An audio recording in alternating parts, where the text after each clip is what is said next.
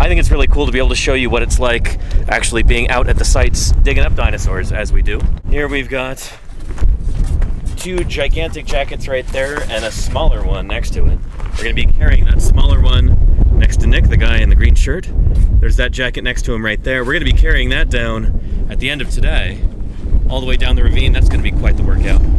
But yeah, for all of this morning and early this afternoon, we've just been embiggening this hole here. What we need to do is be able to make this even deeper right there so that we can cut underneath that plaster jacket and eventually flip it over. Bigly. Yeah, bigly indeed. Yeah. We're gonna need to get a helicopter net before we can flip it though, so that might be a bit of a delay. Yeah, anyway.